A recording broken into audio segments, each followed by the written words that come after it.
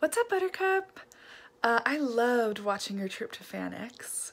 I am super jealous and I really want to go with you sometime. Maybe next year it will coincide with my fall break and I could come up and do it with you. That'd be so cool. So I'm going to do a video in two parts today. First, it is starting to feel like fall here. Weather's cooling down. The wind has kicked up, which is part of fall here. And it's lovely. Today was a perfect little fall day. So I thought I'd show you the craft project I've been working on because it's fall.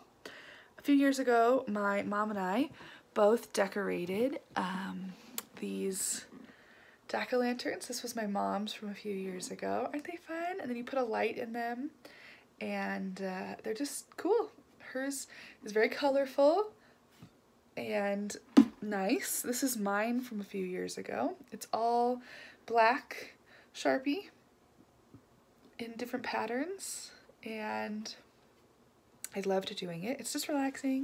You can watch TV or listen to something and make a fun, you know, Halloween decoration. So last weekend I saw some of those same kind of jack-o'-lanterns in the store and so I picked two up. My mom hasn't started hers yet, but here is mine for this year. I'm obviously only half done, but I decided to go colorful this time, and I like the scary face. Can you see? I've got spiders on there, little jack-o'-lantern faces, so it's just a lot of fun to do. The other thing I wanted to talk about was that I went and saw the Downton Abbey movie today. I don't know if you're a fan of Downton Abbey. If you're not, you should watch the series and then go see the movie. I loved the show, the series when it was on. I think it was 6 seasons and it ended a couple of years ago. Just great characters, a beautifully filmed show, great music, fun stories, very dramatic and sucks you in. So when I heard the movie's coming out, I really wanted to see it. I wasn't able to go opening weekend, so I went tonight and it was great. It just filled all of those like fan needs. Good things happen to some of the characters, but there's plenty of drama as well.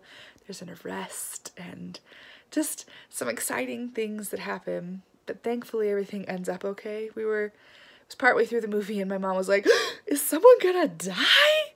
And I just was like panicked for the next like half an hour worrying that one of the characters would die, but nobody did. It was very nicely acted, lots of fun like shenanigans and interesting drama.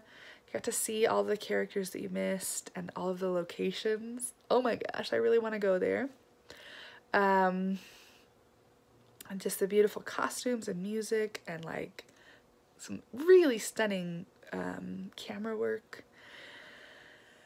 And yeah, I really liked it. However, I don't think that anybody who wasn't a fan of the TV series would enjoy this show, which made it all the more surprising. There was a group of like 4 teenagers who came in a few minutes after the movie started, and I'm like, oh, they're theater hopping, and they didn't realize they came into this movie, they'll leave in a few minutes. They stayed the whole time. They seem to enjoy it. I guess you never know who Downton Abbey fans are.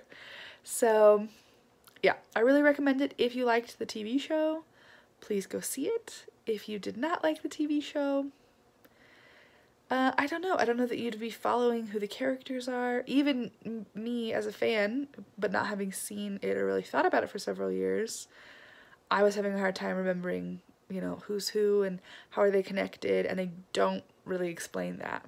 So I've had a nice weekend, lots of lovely fall things going on. I hope you're having a good week, and bye-bye, Buttercup.